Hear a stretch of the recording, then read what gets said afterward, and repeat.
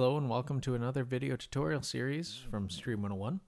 This time we're going to be setting up RadioBOSS, which is another broadcast software similar to Radio DJ or Sam Broadcaster that does work with our service pretty well. So let's get started and get you streaming. So first thing, obviously you're going to have to install RadioBOSS. It's pretty easy. You download the file, you double click it, and you click next a couple times. Once you get it open, you just have to configure some playlists, stuff like that. Once you're ready to hook it up to our streaming service, we'll head over to our website as always and go to the media control panel. So you're going to log in with the details that you were emailed once you signed up. You can always change the password from within the client area, but for now, we're going to assume that all the details are the default. We're logged in here. We're going to head over to Quick Links and scroll about halfway down the page. This is where you're going to want to pay attention to some of the connection information, the live source connections here.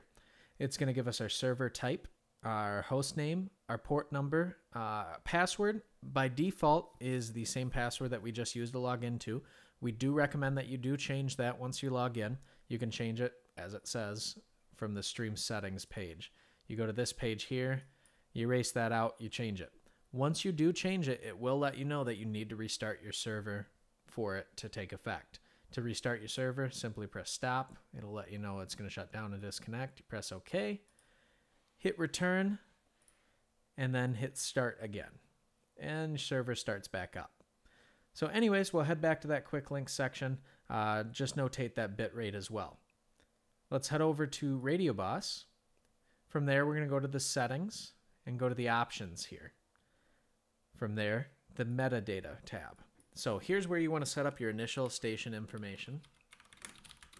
We're going to call ours the Stream 101 demo station. We'll call it test, and then you'll put in your genre information, your URL, any other information that's pertaining here. Now we head to the broadcast tab, which is right above the metadata. Here's where we want to go and hit the plus icon. So this is pretty easy. We're going to actually open up the configuration wizard. Now currently we sell Shoutcast version 1, so that's what you're going to leave it on. Click, but if you do have IceCast, you could pick IceCast as well. The setup's almost identical. Press next. Server address. If you remember from before, that was on the previous page under the media control panel under quick links. Port number also found there. So here's where you need to pay attention. RadioBOSS is nice. It'll pull in statistics for you, but you need to make sure you can give it the admin password. Now the admin password is the password you use to log in. The password on the left-hand side that it's talking about is for the actual stream server itself. So it is possible that these will be different depending how you set it up. By default, they will be the same in the beginning. Go ahead and click finish when you're all done. Now we just need to check a couple more options here. We do want ours to be publicly displayed, so we're going to check this box here. And let's say you have multiple encoders, for example, a 128 kbps stream, a 64 kbps stream, things like that. We're going to go ahead and just notate that this is our 128 MP3 stream. If you remember from the quick links page on the media control panel, we did have a 128K stream. We're going to choose to use MP3. This is Shoutcast version 1, so you could use AAC Plus if you want, but we're going to use MP3. From here, I like to have it auto reconnect after 1 second. Generally what happens, let's say on your end, if you have a network glitch or something of the sort, your internet drops out for a second, this will retry to connect every 1 second.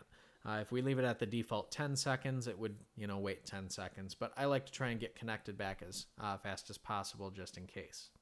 Press OK. Now we can see this is here. Pretty easy. Press OK after that. And you're just going to click this broadcasting button. You click the broadcasting button, it'll start connecting right to that encoder. Now on our particular box, we have one more setup to do because we don't actually have speakers on it. It's a virtual machine. So I'm going to go ahead and enable that. We'll restart RadioBOSS real quick. Continue, and we'll start broadcasting. So we start broadcasting here. Just to confirm, we'll go back to options. We'll go to broadcast. We need to check this box here. Notice it says it's active. If we look on the left side, connected to server output number 1. You can have multiple encoders, and each one would be listed there. Just to confirm, we're going to go back to the media control panel, go to the overview, and you'll see that the stream is started. The track that's currently playing is showing up now. If you notice up at the top, Stations Online, it says it's offline, but it only checks every few minutes just to conserve server resources. But at this point, you are up and going. You can see over here on this icon here, server status. Streaming server is currently online and operational, which means we are receiving the stream and you're good to go. Thanks for watching.